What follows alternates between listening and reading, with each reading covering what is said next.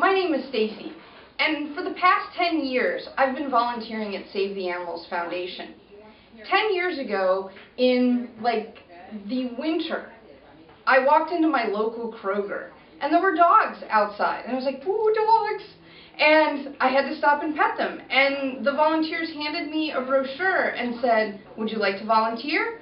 And ironically, I was actually looking to volunteer. I finally got to a place in my life where I thought I would have time for something like that. And 10 years later, I'm still here and more involved than ever. And, you know, Save the Animals Foundation staff is the best volunteer opportunity for someone looking for a place where they want to be a part of their community and make a difference in their community. Not just come to a place and brush cats or pat cats or walk dogs. This is a place where you can really work, where it becomes a family environment, and where you really make a difference in your community. And, you know, here at staff, I came my very first day, and, you know, they said, you know, first of all, don't wear anything nice. And I was kind of like, okay. And then they took me back, and here I was, and I'm scooping poo, and I'm filling water dishes, and I'm, you know, filling food dishes, and I'm using this cool central vac system that sounds really great when you get to suck up lots of litter, and it's really fun. But I'm surrounded in a big sunny room with 20 cats, and it's like a dream come true. And I still remember the first cat. I knew their name, and her name was Dory, and she's still here today at staff. And she had unusual eyes, but she was the neatest cat. She'd jump up on the door and greet me, and I think that's the coolest part about staff, is that the cats know you too.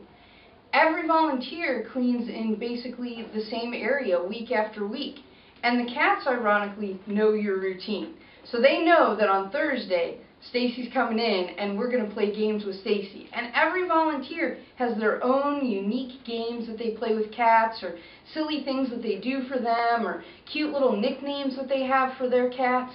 And every volunteer has a favorite cat, or, you know, a different cat that they really pay attention to.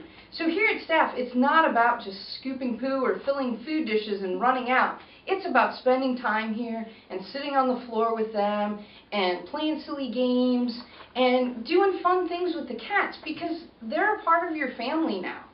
You know, everyone asks me, how many cats do you have? And I say, well, I live with the Fab 4 felines, but I'm really responsible for the care of 500 cats. And I think that is a fantastic thing to say. I don't think of them as just those shelter cats. To me, they're my cats too. And I look, as we sit here and look at the cats running around in the room, and I think about some of their stories. And I think about where they came from. Rhett here, he spent some time getting used to being here at staff. And we'd walk by and he'd snag you in the arm. And that was his first greeting to you. Wait, you need to stop and look at me. And he needed a lot of baby talk, and he needed some soothing. He's like, okay, I kind of like you people. And then you could open his door, and you could pat his head, and then he'd have enough, and he didn't want that anymore.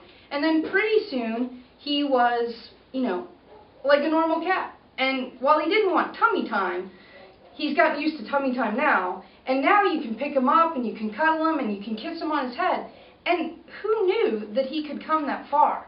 A lot of other places would have just dismissed him and put him in a feral room.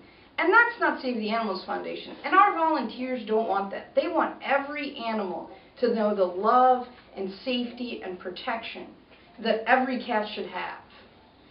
And I think that's what makes staff unique, is we come in here and we treat everybody like family, and they're our cats.